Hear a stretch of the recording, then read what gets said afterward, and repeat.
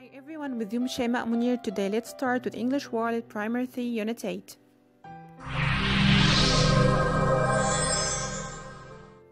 Okay, let's start with the new words. Please listen to me carefully. هنبتدي بالكلمات، اسمعوني كويس كده و repeat after me. In the mall, shop, computer shop, clothes shop, music shop, book shop, sports shop, shoe shop, flower shop, football, jeans, scarf, jacket, football boots, juice, pizza.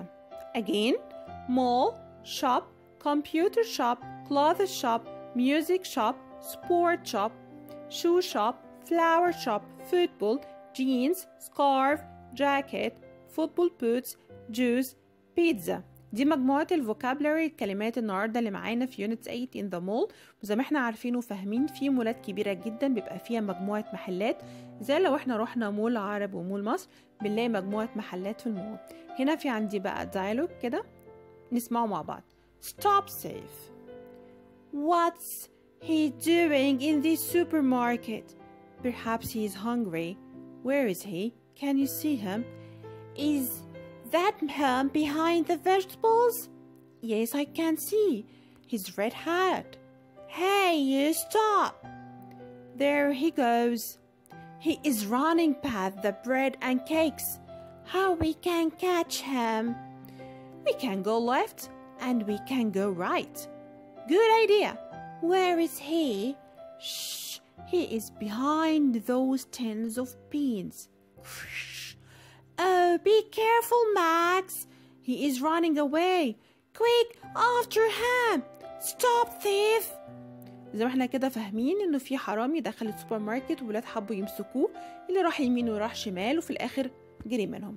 عندي هنا بقى في الجرامر عندنا نتكلم عن must و mustn't.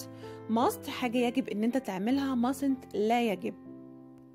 وناخد بالنا انه must و mustn't دايما بيجي دايما وراها الفيرب في الانفينيتيف في المصدر. زي ما اقول لك مثلا لو احنا عندنا school rules اللي هي القواعد الخاصه بالمدرسه، هقول لك مثلا we must be polite، لازم نكون مؤدبين. we mustn't shout، ما ينفعش، لا يجب ان احنا نزعق صوتنا يبقى عالي. we mustn't be late، ما ينفعش نتاخر. we must do our homework، لازم نعمل واجباتنا. فاهمين؟ لازم الواجبات تتعمل على طول. we must wear our uniform، ولازم نلبس اليونيفورم بتاعنا. يبقى عندي هنا must أو mustn't دايما بيجي وراها الفيرب في الانفينيتيف في المصدر. ده برضو في نفس الفكرة لو أنا هسأل بmust في question بسأل بmust وبعدين يجي وراها subject I أو you أو we أو they أو أي subject، ودايما بيجي وراها الفعل الأساسي اللي هو بيبقى في الانفينيتيف وبعدين باقي السؤال. يعني ممكن أقول must I shout in the class؟ هل ينفع أن أنا أزعق أو يجب علينا أزعق في الفصل؟ No you mustn't. No you mustn't، لا يجب أبدا. طيب ده كان النهاردة مجموعة الاختصارات اللي احنا خدناها النهاردة في يونت 8 English World Primary 3. يا رب يكون الدرس سهل وبسيط عليكم.